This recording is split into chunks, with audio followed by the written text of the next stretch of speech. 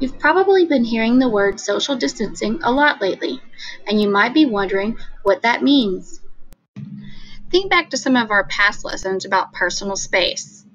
Social distancing is very similar to some of the lessons we learned when we learned about personal space.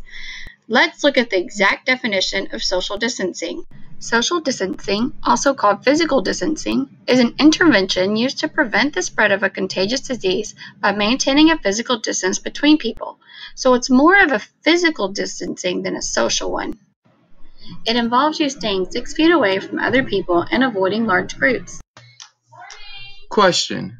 If I don't walk around with something to measure 6 feet with, how can I tell if I'm at least 6 feet away from another person? That's a great question. It might be hard to tell how far apart 6 feet really is. The American Red Cross came up with a great way to help you. You could think about 2 large dogs standing nose to tail. That would be about 6 feet. Keeping space between yourself and others helps avoid spreading illnesses. Is there anything else I should do if I have to go out in public? If you have to go out in public to go to the grocery store or to go get something to eat, there are some things you can do to help yourself be safe. It is highly recommended that you wear some type of cloth covering your face if you have to go out in public. It can help protect you, and it can help protect other people to help stop the spread. It's even important for really young people, just like my little niece Lexi, to wear their mask also. Another important thing is for you to wash your hands.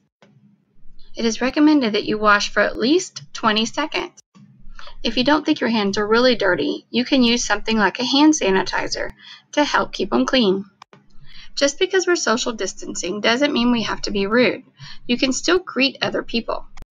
Safe greetings include a wave, a nod, or a bow. The corona pandemic is a challenging time for all of us. Our routines have been disrupted. You're having to do online school, as well as many other different things. During this shelter in place, it is not required that you stay inside all the time. You can go for a walk, ride your bike, or even dribble the basketball by yourself. While you're inside most of the time, you can get creative. You can play with your dog, you can play video games, and you can do things to stay social, such as virtual socializing. You can chat and text with your friends or even play online games. I have found lots of good things online to help me understand social distancing. These are some of my favorites. And that's a basic explanation of what social distancing is. Even though I can't be with you all right now teaching you, I want you to know that I miss you all and I hope you are staying safe.